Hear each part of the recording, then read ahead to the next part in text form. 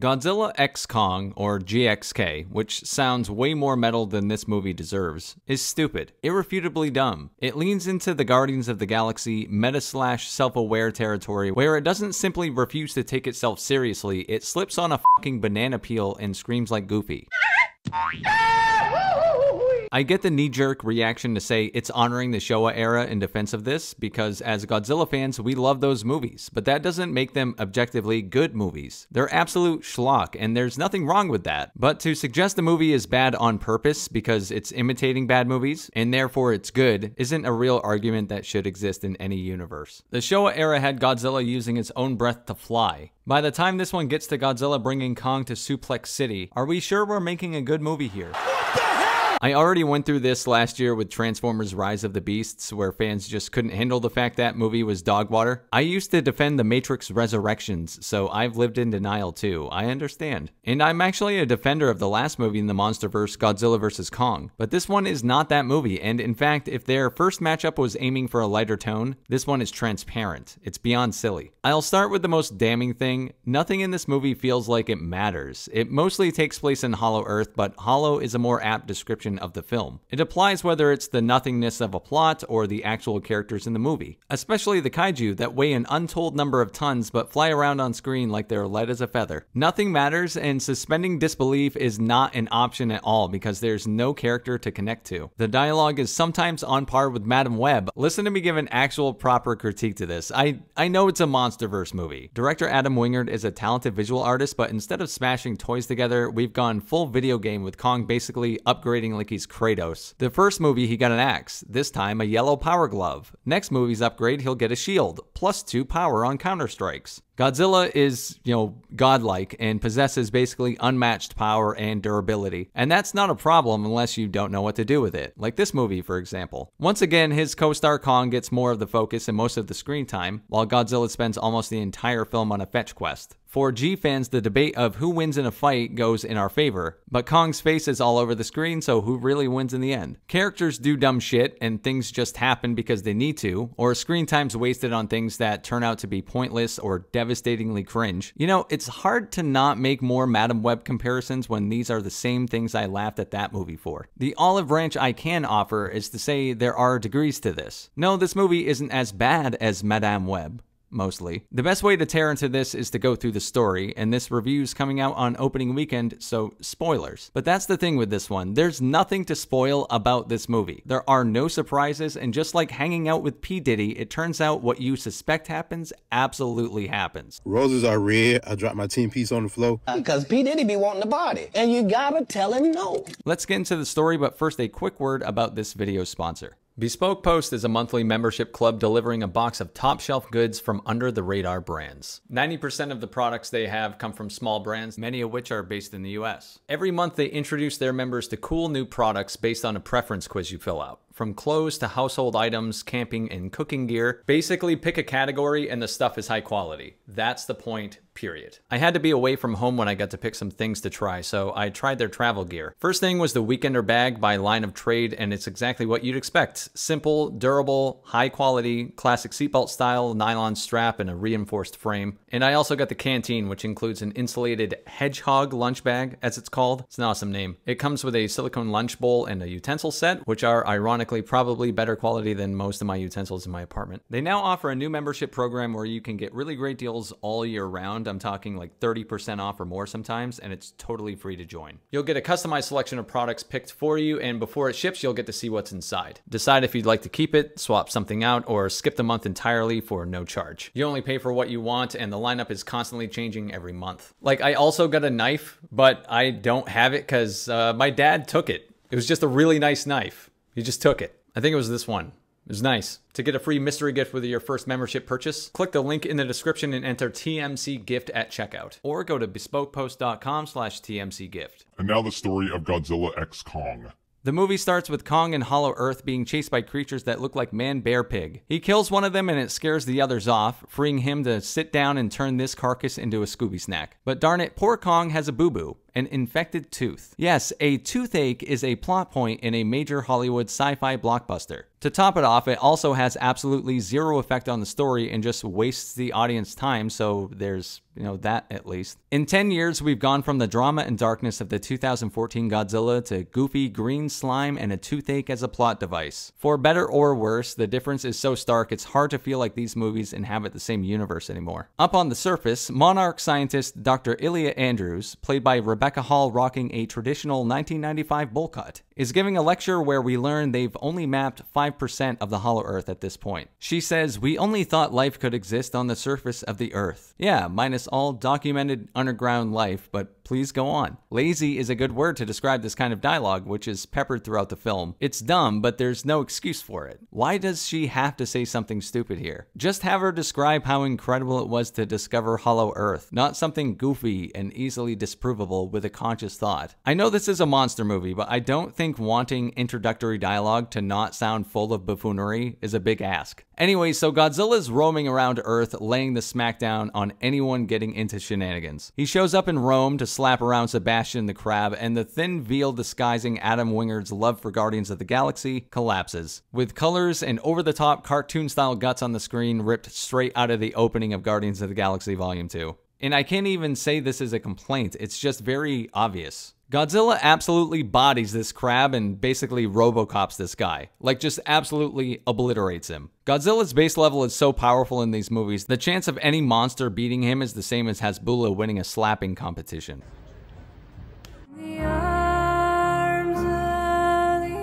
And right before the title card appears, Godzilla throws up in the crab's mouth until it explodes like a piss-filled water balloon. With that, the gauntlet's been thrown and it's on for what scene will be the goofiest in the movie. At this point, I text someone and said, I'm 5 minutes in and this movie's over the top as fuck.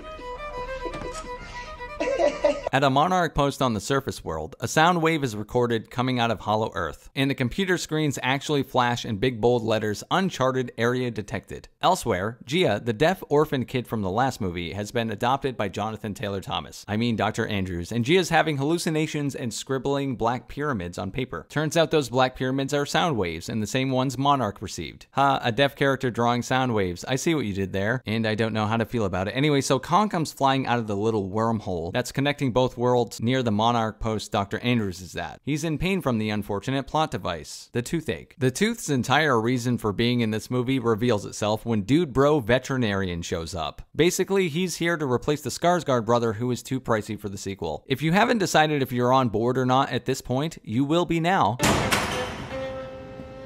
He lowers himself down into Kong's mouth while a retro hit song plays like it's, yeah, Guardians of the Galaxy or something, and yeets the tooth out with a fucking helicopter. Really. And the retro music for levity thing is getting extremely played out. It's a Hollywood trend that needs to end. Guardians did it right. It was like a superhero version of a Tarantino movie, where the music selections had a purpose and were often integrated into the story. But here it's an afterthought or a decoration. Their presence is just as hollow as the rest of the movie. To top the big yoink off, he replaces the tooth with a jet black metal one. So this guy is magically a fucking Titan veterinarian that also moonlights as a dentist for 300-foot monsters. And when he's not being the bad boy rebel with a heart cliche, he spends his time flirting with bowl cut. Or like later on in the movie, he lets a random mosquito from an uncharted and previously unknown section of Earth suck his blood because he's that kind-hearted and mosquitoes deserve to eat too. He really does that. He works with animals, and when a spooky-ass version of a bug he's never seen sticks its needle nose in him, his first thought is, take all you need, friend. Not only that, but he actually shames another person for questioning him. How can this guy be that fucking stupid and still be alive? And the tooth he puts in Kong's mouth amounts to absolutely nothing. He doesn't use it even though they tell us how strong it is. I guess it's just there to assure the audience Kong won't be having trouble eating man bear pig carcasses in the future. So Kong coming up here with the toothache was only to introduce this one ultimately unimportant side character. Awesome. Rebecca Hall decides they need to see what's going on down in Hollow Earth, so to prep she Fetch is the comic relief podcast guy from the last movie. I had to look up this character's name because I couldn't remember it after 2 movies and multiple viewings. That's how unimportant these human characters are. And his name is Bernie, for the record. Why does she need this guy's help when she has an entire team of scientists and personnel dedicating their lives to this sort of thing? Because comedy relief podcaster is a flashier one-note character trait than scientist guy number 4. So we have our team going down to investigate an area that's 95% uncharted with absolutely no idea what to expect in the most dangerous part of the world. A podcaster, a veterinarian, a pilot, and a scientist and her adopted deaf daughter. Right on. The podcast guy becomes the audience surrogate as he freaks out going down the wormhole. That makes sense. They didn't prep him at all. They just threw a podcast guy into one of the most dangerous situations on the planet. Please take note that once they get down inside Hollow Earth, the pilot is dispatched and eaten almost immediately, and no one gives a fuck. How are you going to get back up? Who's going to pilot the ship? It doesn't matter. It's as if the characters know the script will figure it out for them.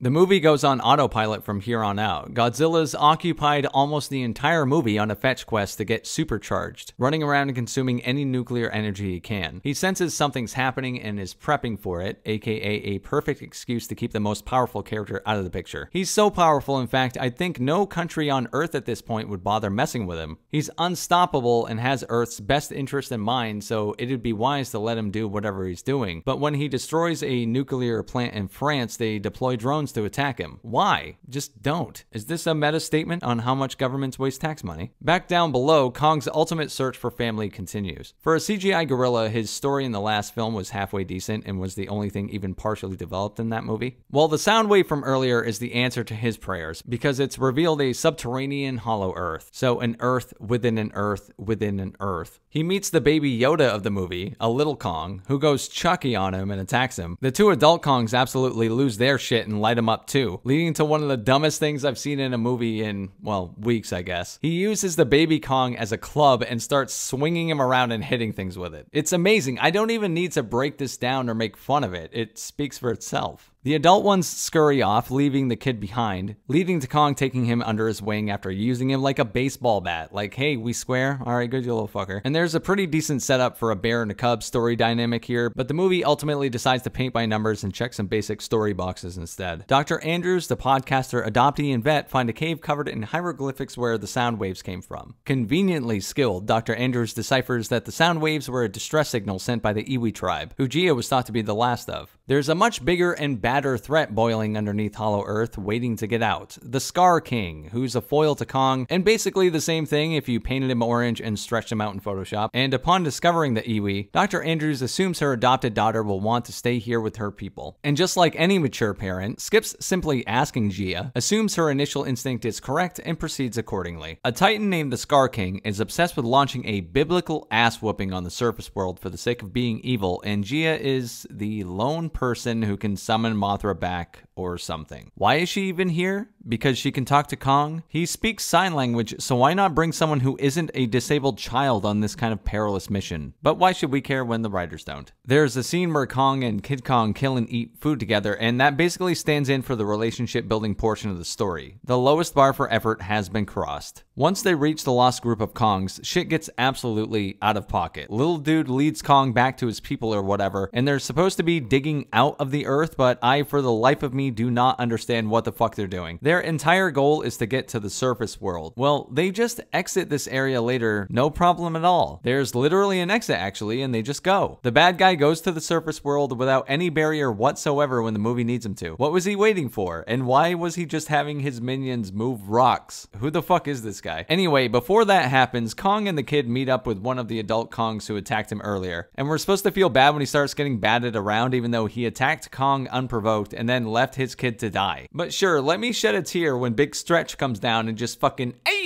Sparta kicks the guy into lava. I shit you not, that's what happens. Kong and the Scar guy battle it out, and of course you have no idea what the actual limit and durability of each character is. You just have to take the script's word for it and rely on the plot armor. Like Kong can use the kid gorilla as a nightstick and he's not even concussed. After a tussle with Kong, Scar releases his legendary Pokemon, and it looks to be a dual ground and ice type. I'm all for new kaiju being introduced in this universe, but this thing is the most unintimidating monster they could have made. I'd want to give it a hug if I saw it. It's adorable. Kong narrowly escapes with the aid of the kid and makes his way to Gia and her tribe. And wouldn't you know it, there's a giant power glove now available at a toy store near you. Not only that, but it was damn near complete before the government pulled funds. At your convenience, movie. So Kong gets a power glove that heals his injured hand, again, at your convenience, and then goes to the surface world to get Godzilla to help him. Help him with what, you ask? Well, to fight Mankey and Lugia, of course, who are walking straight toward the surface world with no problem at all. The plots kept Godzilla busy giving the Scarface treatment to another monster and absorbing its radiation. And by the time he's gone full Super Saiyan, the movie has gone full absurdity. On a level of recent cringe in modern Hollywood, Godzilla fighting Kong in this movie is pretty next level. Just look at this image and make up your own mind. Just look at it. Godzilla attacks Kong on sight and is about to give him that Mortal Kombat Jack's big boot fatality before Mothra shows up and is like, "Scream, no, stop!" And Gia looks like she's straight out of Avatar: The Last Airbender. The final 15 minutes of this movie is those three fighting Diddy Kong and Avalugg, from bouncing around in zero gravity where 300-foot monsters flail around like they're human-sized creatures and destroy any sense of scale at all. And by the time they get to the surface of Earth and destroy Rio de Janeiro, Scar makes the ice monster use its powers to induce a second ice age. That's right, this villain's plan is the same as Arnold Schwarzenegger's Mr. Freeze. They break the monster free by stripping Lanky Kong of the vague crystal thing he was using to control it, and the monsters all unite in giving him one final Hadouken and obliterate him and the last 2 hours of my life. The movie might be over, but the saga certainly will continue, and it looks like it's going to continue in this absurd direction for better or worse. Clearly, in my opinion, for the worse. I also understand and appreciate that a lot of people enjoyed this movie on opening weekend, and I was looking forward to it myself. I've been a fan of the franchise since I was a kid. I own almost all 30+ movies. I thought Godzilla Minus One was the best movie of 2023, and it deservedly won a Best Visual Effects Oscar on a $12 million